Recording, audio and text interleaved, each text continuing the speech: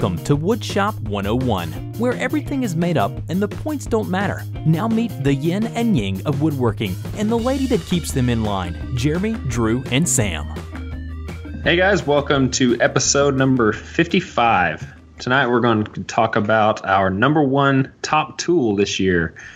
We are joined tonight by our guest host, Steve Carmichael of the Carmichael Woodshop. This is for the second time in a row. This is very, very interesting. How you doing, Steve? I'm doing great. How are you guys? I'm doing not too good. bad. Seems good, like we just good. talked like 5 minutes ago. I don't get it. Yeah. Thanks for having me back. I appreciate it. Yeah. Well, like I said, we don't want to scare you off, but the night's still young. Yeah, I like listening to the podcast whenever you guys put one out, so it's going to be weird listening to myself. Again. Yeah. Now that we don't have Sam, people might be disappointed, you think? Yeah. Well, Yeah. They'll have to get by for the next 9 months. Sam is a hard act to follow, so yeah, I'll do my best. I thought you were going to say Sam's a hard ass. Oh, no. Yeah. I mean, she did keep us in line a few times. Yeah, very strict. Until her very last strict. few shows. Then she just kind of let loose, and I had to find the bleeping button in the editing software a few times. I have to say, Todd Clippinger's message at the end of the podcast a couple episodes ago was hilarious. Today? Yeah. If anybody missed that, you want to go back and listen to that episode. I don't remember which one it was, but The episode that I released today? yeah, you got to make sure you go back and listen to that one. Yeah. And stick around to the end of the podcast to listen to Todd's message. It's pretty funny. Yeah, that was good. Todd's a good old guy. He kind of knows us all too well, I think.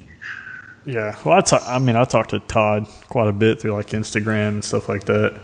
So he's definitely a different character. And one of these days I'm going to make it up to Montana and visit him. I got some family up in Montana that I'm going to visit, and figure I'll spend a couple days and go by his place too. So. Well, very cool. Well, so like I said, this is our really fast and loose episode, so we're just going to get right down to the topic. So what is the number one tool for 2016? What is the go-to tool that we have come to favor in our shop for this year? And I guess I'll start because I'm sure they're going to put me on the spot even if I defer it to them.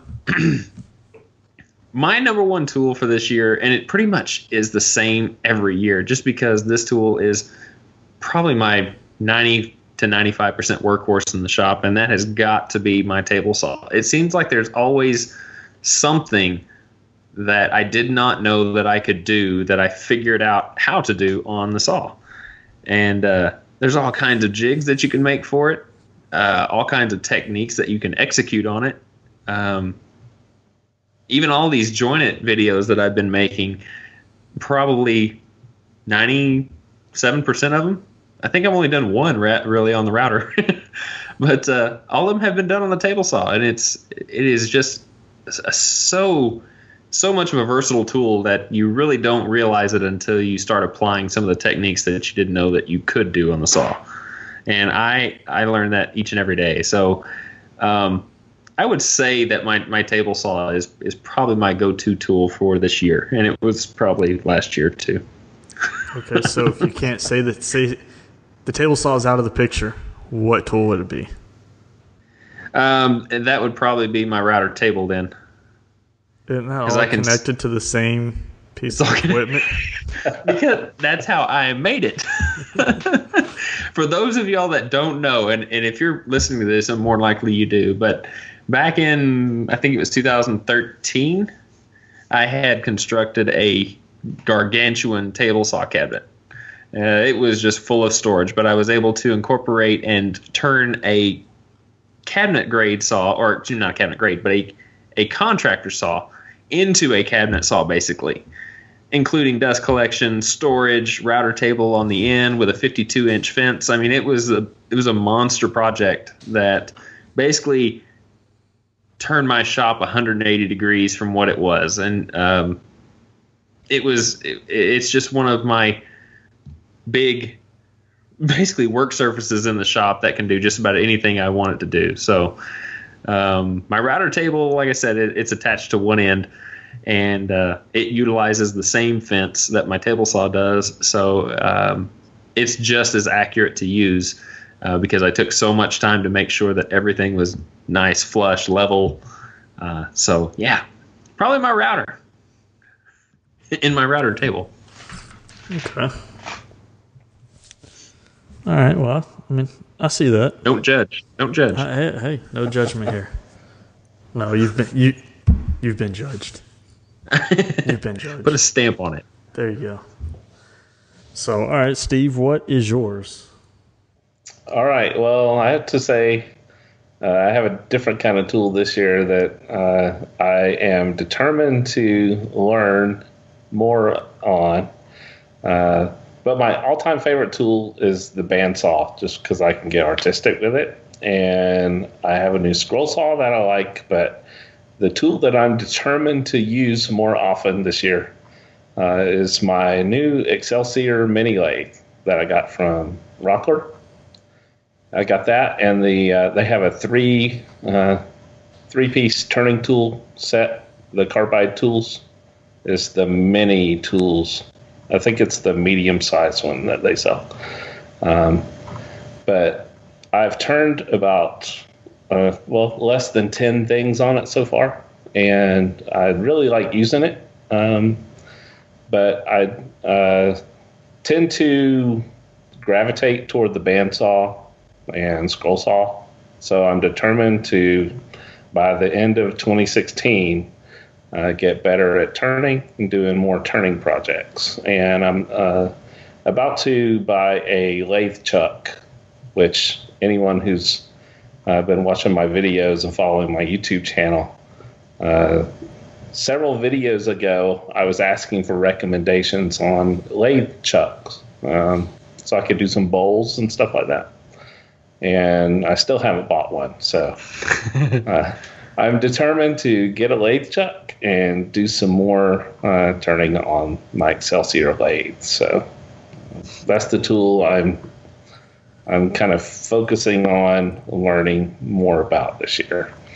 What is your rough price point for a chuck? I've been looking around the $100 range, which would be like your Nova G3. I've seen Barracuda, I think, is another one. And I think Ron Brown sells one at the Peachtree Woodworking Supply store here in Atlanta, where our club meets. I've seen that one in the store. But as far as usage goes, I would probably use it maybe once a month. So I don't want to sink a lot of money into something that I'm not going to use a lot, So the reason why I was asking, because I have experience with two. I've experience with the Easy Wood Tools Easy Chuck, which is fantastic. But you're floating somewhere around the $300 to $400 range. But it's a given for what it is. That thing is fantastic. The one I currently have is just a Wood River. I think it was $100, right at $100. If you buy it in store, it's really like about $120 because you got to buy the adapter separate. However, if you go into the Woodcraft store and tell them you want the online deal, then they will give you the adapter and the chuck for the $100 price that it is online. Because online, the adapter is included. And it comes with, I think, 3 or 4 different sets of jaws. If I remember right, it comes with like 3 or 4 separate jaws.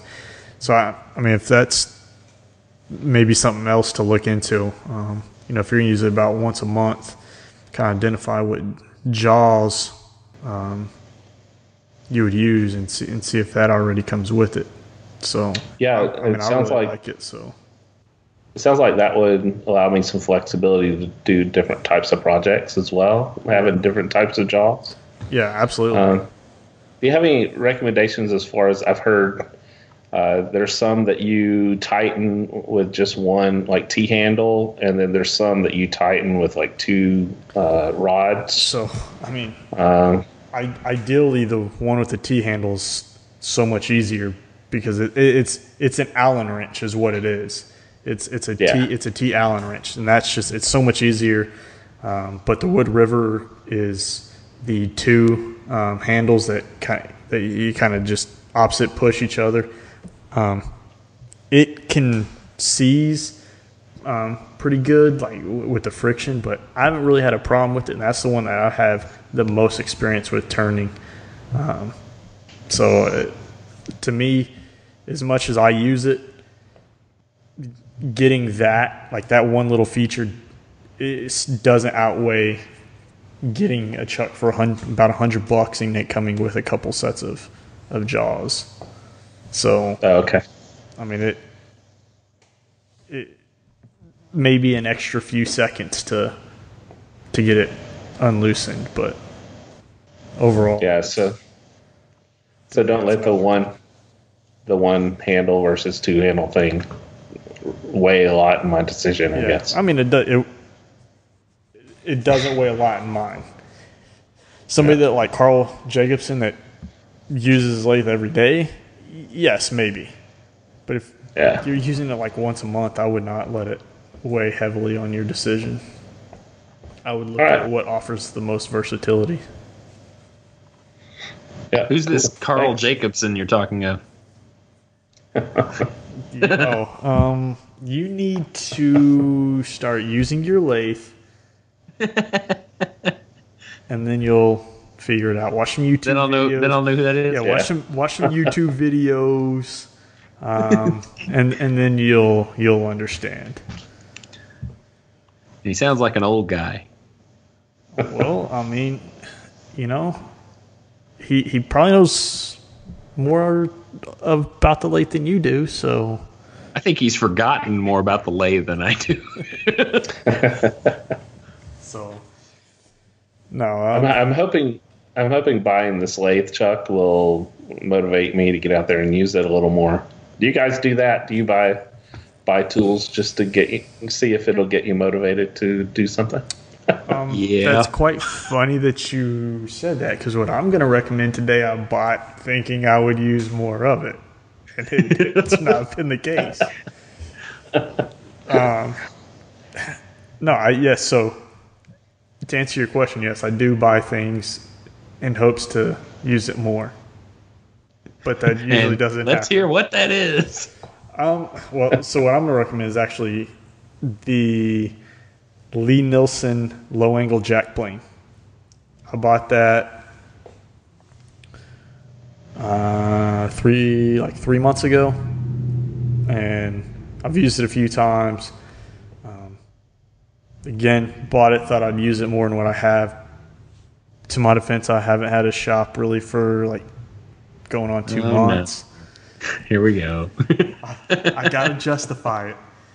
But no, so I bought within the few weeks span of each other, I bought 3 hand tools. I bought a low angle block plane, a Lee Nilsson low angle jack, and then I bought a brass hammer from Dima, all just to get more into like hand tools, not necessarily strict hand tools. I would never do that. I can't give up power, but more like Mark Spagnolo's like hybrid approach. So I kind of did a lot of research on like what tools would best fit into a hybrid approach method. So yes, I did buy tools in hopes of using them more. I haven't, but it doesn't mean I won't.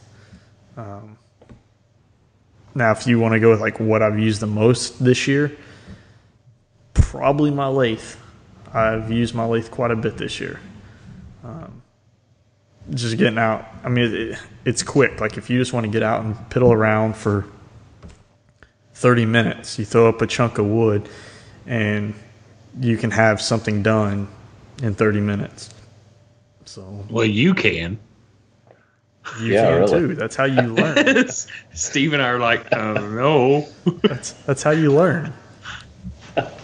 I turned a football on the lathe. Yeah, so you've turned a while back. You've turned 2 footballs And- on a lathe, if I remember. Yeah. Somebody asked me to make them one, so I did. And that football was on the lathe for like a week. I kept tweaking it and getting it to look the right shape and everything.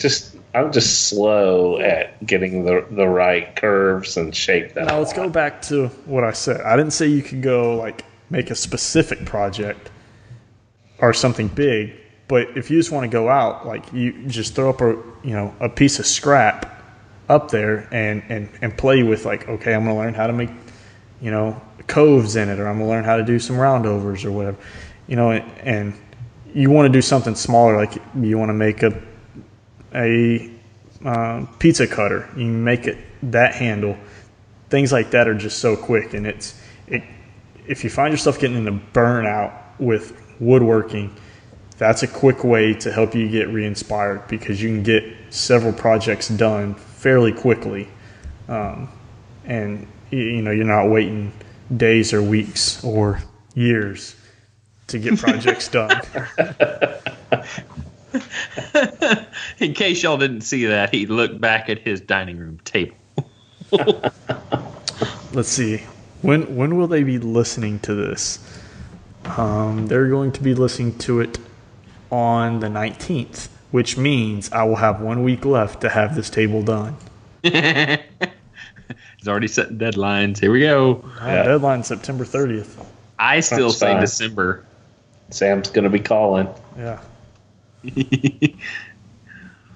So, so I would say All right, well, that's probably my go-to this year. Steve, I'm going to be there with you. I'm going to try and learn my lathe as well, because I'm wanting to turn a pin. I've Cool. got some of that wood that I'm, this ash that I'm putting in the epoxy mixture. There is some wood that I can still use that I don't know if I'll need to, I guess, harden it. I don't know if it's got punky parts from being burned or not, but I want to take some of that and turn a pin. So I've got the pin turning kit. I just don't have the right now the motivation to try it, because I just don't know how to use it yet. I think one of your hosts that have been on this podcast has a video out about turning a pin. I wonder who that is. Well, you should have sent me one. That would have given me a lot of inspiration. Sends you what? A pin? A pin, yeah. Okay. But no. Okay. I'm going to make a deal with you on air. When you receive a pin in the mail, you have... Oh, no, don't give me no deadline, Mr. Dining Room Table. Give me till the end of the year. Okay. You have until December, 31st? Or there's 31 days in December? 31st, yeah. So you have until December 31st to have turned a pin. All right, well, I don't want no crappy one. Give me a good one. Oh, now we're getting demanding. Now we're getting demanding. Or you could make me a rockin' H pin, blue and black. I'd have to either find acrylic of that or laminate some like Gabon ebony or something. The problem is, now where I'm staying now, I have no woodworking stores around me. Yeah, I have no Rockler, no Woodcraft. I don't have anything. The closest thing I have, I think there's a Rockler. No, there's a Woodcraft like 3 hours away. Well, if I'm driving 3 hours, I might as well drive the opposite way, 3.5 hours, and go to like Highland Woodworking or Peachtree, they're in the Atlanta area, and then go get shocked by a skill saw in somebody's shop. Yeah, by 1960s jigsaw. So that's the problem. So I used to go pick up all my stuff locally. Now I'll have to reach out to a good friend of mine that sells pretty lucratively pin blanks and see what he can come up with. So just gotta have a Rockin' H pen, blue and black. I'm gonna send him a pink one. I think I have a pink one left. I'm gonna send you a pink one. I'll forward that to Sam. No, my wife would like it. I'll see if I can do a blue and black one for you. I have Peachtree nearby, so I'm sure they've got some blanks I could use. Yeah. So I'll hook you up, Drew. I will make sure that I turn a pin before the end of the year. Once you do one, you're like, this thing was so easy. I'm gonna do it. Yeah, then you start batching them out like 10, 20 at a time. And then you start hating to turn pins because it's so monotonous. Well, that'll give me a good introduction on turning those, so I could do some other things. Like there's a little finial on the top of my daughter's bed that it's actually missing one. So I wanted to duplicate a finial. So I will give you the recommendation of don't do a slimline pin for your first pin. Any pin that's got 2 blanks on it is automatically harder than doing one that's just got 1 blank. So no, that's the only ones I've done are slimlines. I haven't graduated to them bigger size. Oh, see, my first one ever was a Wall Street. And then I did slimlines because the slimline pink is just so much cheaper than everything else. But they don't sell worth a darn, and they take twice as long to make. So now you get creative like Steve does and make them out of like drumsticks and stuff like that, then the slimline's the way to go. But I try not to turn slimlines. I like the 50 caliber bullet clicker pins. I like those. Yeah, those are cool. I have a few of those already made, I think. So those kits are like what, $15 or something each? Like the bolt action ones. Yeah, they're $13.95 from Penn State. Yeah, if you screw it up, can you buy a new tube or something so you don't have to replace the whole kit? Absolutely. I might have to try that. You can. The good thing about PSI is they have all replacement parts. So like if you break a clip trying to put it together, you can call them and they'll send you a replacement part. And it might be $1 or $2 or some shipping or whatever, but they'll send you replacement parts. So now you're gonna have to leave that link in the show notes. Penn State Industries. Oh yeah, I forgot you don't know what that is. You know what that is, Steve? Yeah. I order my pin kits from there. You get like five packs for a certain deal. Yeah, for like the slim lines. Yeah. All right, so I'll leave that in the show notes. And Drew, that's mainly for me. One thing about you pin need to turning, stick to your local store because you'll get overwhelmed with Penn State. Dude, there's going to be so much on there. You're like, I want to turn this and this and this and this and this. Yeah. And then $150 later, you're going to have 30 pin kits. With pin turning, the thing that tripped me up in the beginning was trying to figure out how to finish them. What kind of finish to use? Because everybody out there has their own method and their own products they like to use. And I eventually ended up doing CA finish when I first started, but now I've been using what is it, Pins Plus, I think it's called. It's like a walnut oil kind of shellac thing, just because it smells so good. Yeah. Didn't Microjig kind of come up with that or something like that? Yeah. Or someone, I forgot who it was. It's up in the northwestern U.S. I think is where they're from, where they put that product up. Yeah. Yeah. Yeah, you're right. It is very different from person to person. I mean, I don't do CA finishes because CA on a thicker film is notorious for cracking, and you see it all the time. People, oh, my finish cracked. Well, then you just ruined your blank, or you have to turn the finish off and restart. I do 1 to 2 coats of thin CA just to seal the wood, and then I use triple E paste wax or triple E polishing wax that's got fine microcrystals in it to polish the CA glue, just to make it to kind of make it smooth. And then I go with Mylan's high friction polish, and I put on 5 coats of that, and it makes awesome finish. But you're right, I mean, there's so many different methods out there. You just kind of have to kind of play around with your method. And I mean, that's my go-to method. That's because how I learned. The person who taught me pins used that method. So it's all about experimentation, and I'm not necessarily willing to experiment on my finish. I mean, so. Okay. Well, is that it? Yeah. Are we done? Yeah. Man, that's quick.